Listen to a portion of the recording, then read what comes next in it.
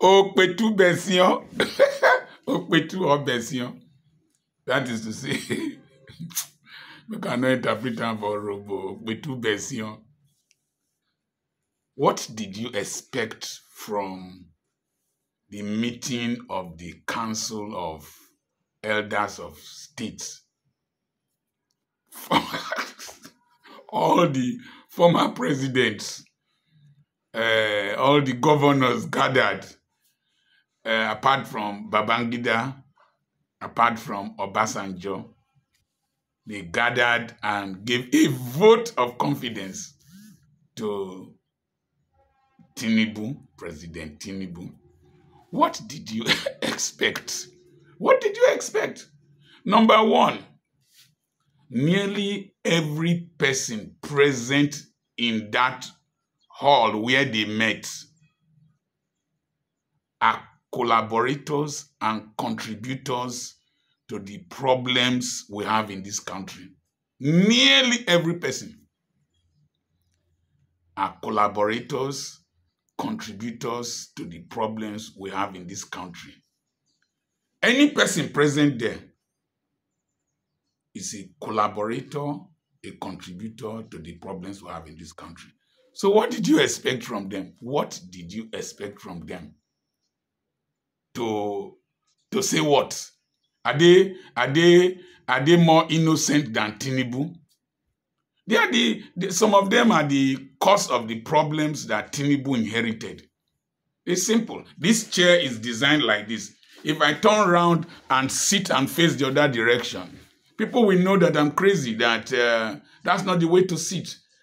If people had set down a nation that functions in a particular way, it will have been very difficult for Tinubu to come and just suddenly want to change everything.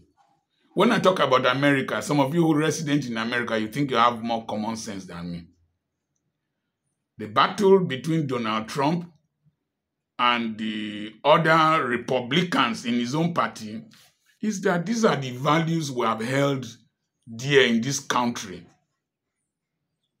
Don't come and change it suddenly with your own attitude. It is true that the Democrats have some bizarre policies that do not agree with our faith. But this is what we stand for as conservatives. So Donald, you can't just come with bizarre attitude. No. Elections have never been rigged in America. This is the way things go. And that's the problem they're having in the current campaigns. That's simple. So did you expect? I don't attend meetings as a policy. I hardly ever attend meetings. The meetings I was attending, church committee meetings, at one time, they removed my name. Because it is very difficult to reason with Nigerians. It's very difficult to reason with Nigerians. Extremely difficult. It's anywhere their belly faces. That's where their brain also faces. Anywhere their belly faces. Anywhere their belly gets food from. That's where anywhere their belly and their mouth gets benefit. They don't reason outside their mouth and their belly. Finish. And then maybe in between their legs. That stupid animal in between their legs. If you bring bishops there, they will say the same thing. If you bring traditional rulers there, they will say the same thing. These judicial officers, they just increase their salaries. If you carry them there, they will say the same thing.